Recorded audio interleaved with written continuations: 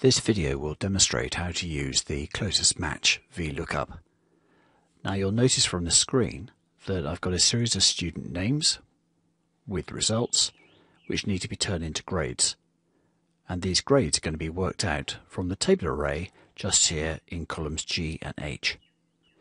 Now you'll notice that the marks extend from a 0 through to beyond 95. This is the main difference between the exact match and the closest match. If you were using an exact match VLOOKUP, if you had a mark, say, of 33, it would return an NA error. With the closest match, if you have a mark of 33, if that particular mark is not reached, it drops back to the lower value. So in other words, any mark between 0 and 34 will return a fail. Any mark between 35 and 59 will return an E. Any mark between 60 and 69 will return a D. You'll also notice that within this table array, the first column has been sorted in ascending order. Now, that is absolutely mandatory for this type of VLOOKUP.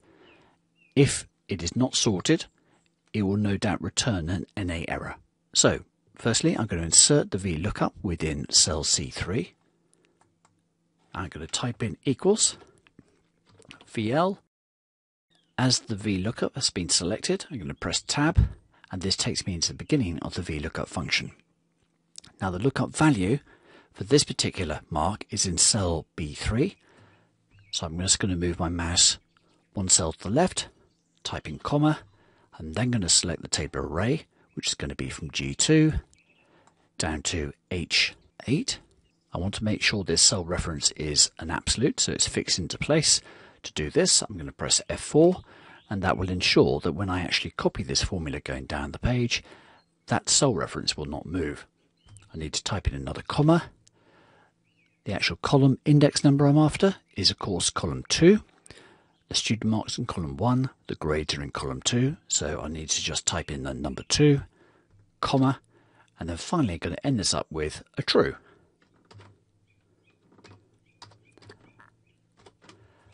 Now, in this case, for this type of VLOOKUP, I don't actually need that last argument. I can omit it completely.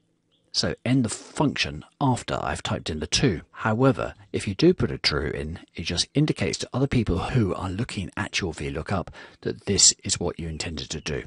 So from here, I'm going to press Enter, click onto cell C3, double click on the crosshairs, and that will take that particular function all the way down to the bottom of this set of data.